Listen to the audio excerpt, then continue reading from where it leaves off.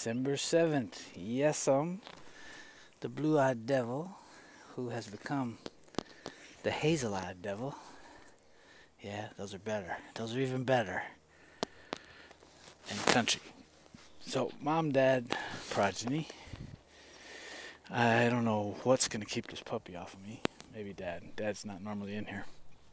So, he's going to serve as a distraction. This guy is big. I'm going to say he's 40 pounds. By looking at him, easy. And he's got a big old blocky head, and he's got this crazy light eyes. I don't know if we can get him to hold still long enough to catch that.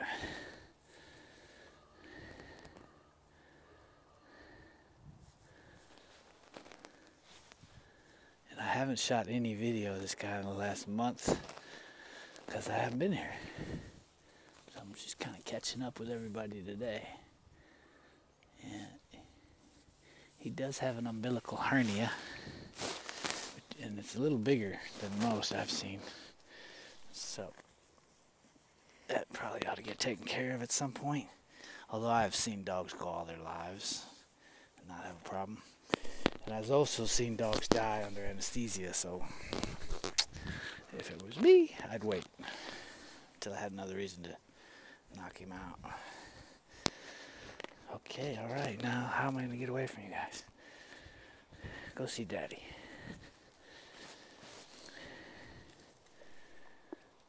There's not a lot of independence in this trio. Actually, there's zero. No Congo dog. When I give people the short version, which I often have to do because they don't read the website to get the long version, I tell them, think of the Congo as the sort of difference in basic temperament, because the Boerboel, the Dogo, and the Dane, although they have significant differences, all very much the same in terms of how they relate to their owners.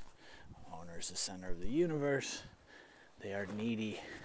They are sticky. Although nothing quite as sticky as a pure Boerboel.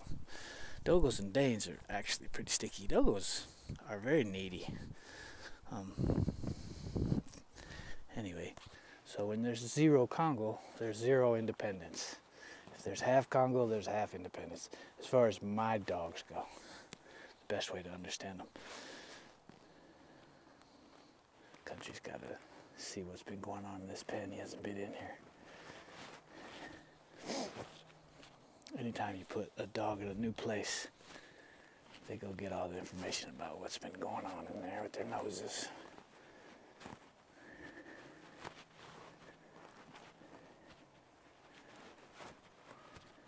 So this pup is available. Yeah, you are available. Can we see those eyes? Yeah, he's got these green hazel eyes now. They were blue.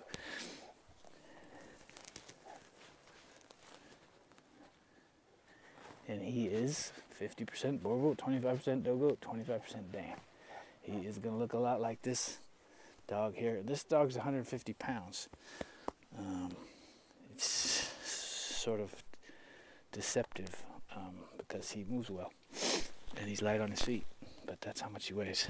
Honestly, how much he weighs, which makes him like 175 breeder pounds.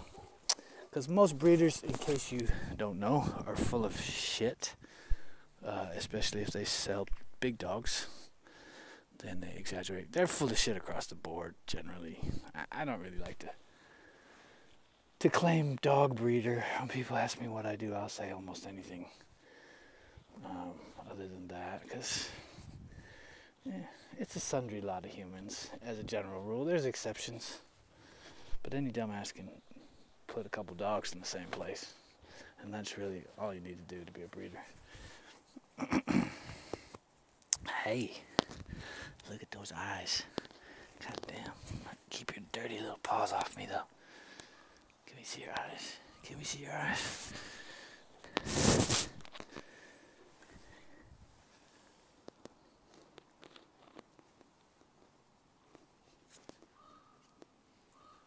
He's got a nice head on him. Hello, Yessum. All right. You're so happy to see me. You're so happy I'm back. Yeah, you don't want her to get the love.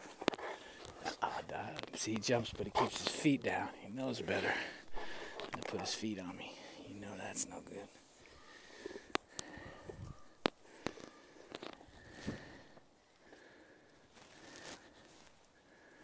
What do you think, Yessum? Yeah, good girl. Yeah, I think I'll just leave these three in here for a bit.